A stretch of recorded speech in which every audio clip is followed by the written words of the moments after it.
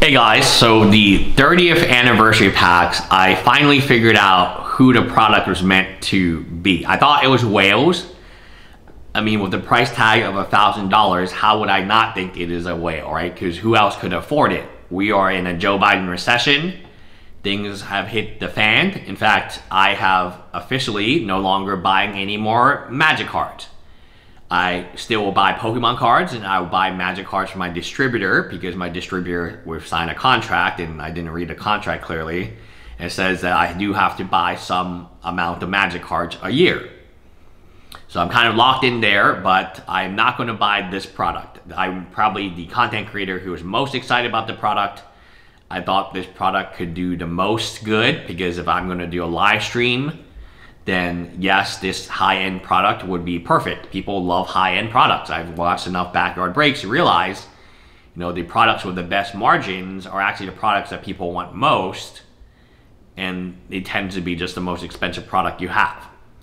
And when somebody comes in your live stream and says, you know what, I'm a whale, let me flop around, I want to buy out your most expensive product. And this happens a lot on backyard breaks.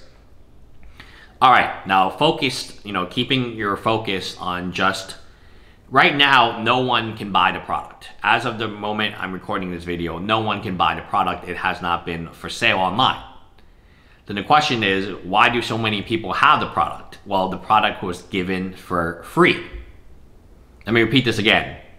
The product is being given en masse for free. Who's it being given to? It's being given to VIP members of the Magic Fest in Las Vegas. It's being given to Hunter Pence, Post Malone, Cassius Marsh, Steve Aoki.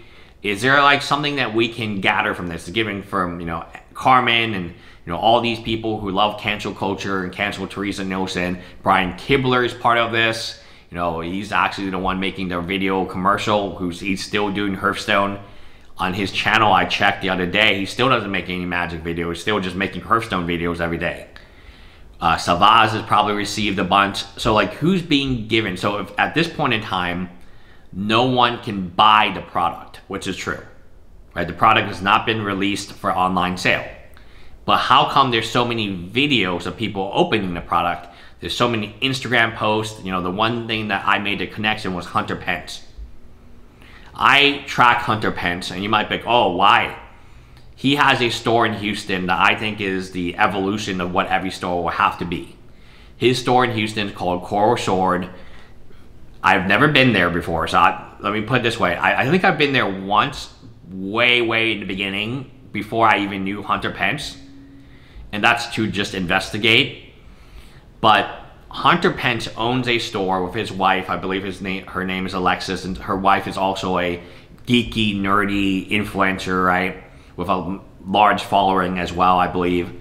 And Hunter Pence was a baseball player. He played for the Giants. Maybe he played for the Astros too, but I think he won the World Series with the Giants. And he is a relatively well-known. He has millions of followers. Most of them are baseball fans. Most of them are not Magic fans. And this is the key to understand.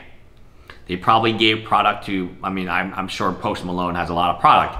He's a musician. Most of his millions of fans are not Magic players. This is why Post Malone has his own card. He has the same relationship with Magic that Rudy has with MetaZoo. Rudy has with Flesh and Blood. He has that exact same relationship. So when Rudy gets free product, when Rudy gets free MetaZoo or discounted MetaZoo Flesh and Blood product, he gets his own promos. This is the exact same treatment they did with Post Malone. In fact, it wouldn't surprise me if, again, this $1,000 product was really, where did the price come from? What other products in the card industry cost $1,000 outside sports? Okay, outside sports. I don't know any Pokemon packs that cost, or Pokemon boxes that, are standard that cost $1,000 that they're printing and you can buy online. The only thing I know online that you can get for $1,000 is Rudy's first edition Monarch thing and then Rudy promos. So this is mind-blowing because it's such a clever marketing move. Because everyone, again, no one has bought one of these yet online. So the majority, maybe you bought it from the secondary market, but nobody has bought one of it. Whatnot has been opening them like crazy. You see every day people open them on Whatnot, and Whatnot was at the 30th anniversary festival opening packs all the time of this product. So how did they get it? Well, I mean, there's only one person who can give it to you, and it's Wizards of the Coast. It's Hasbro. So Hasbro thinks that you're a big enough influencer. They think that you know, their marketing team thinks that, you know, hey, let's just, instead of paying this guy, let's just give him some free packs. The packs cost nothing for them to print. Nothing for them to print. Maybe 10 cents a pack for them to print. And it costs definitely more for them to ship than it costs for them to print. Well, why don't we just pay Post Malone in packs? Why don't we just pay Hunter Pence in packs? Hey, Hunter Pence says his Instagram, like if he posts about it on Instagram, he wants $40,000. All right, we'll give you $400,000 in packs. Because it costs us only $4 to print.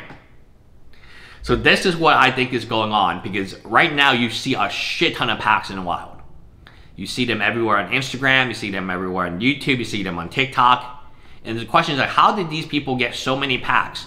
Why is like everyone and their grandmother opening packs right now when it's not widely, there's no way for me to, how can I explain it?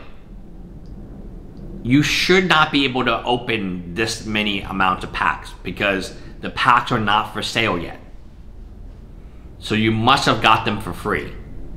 So everyone who's opening a pack right now or a box or something and posting on YouTube, posting Instagram, TikTok, social media, Facebook, and there's plenty of them, they were giving these packs for free. That's what is happening. Nobody will pay a dime for these packs.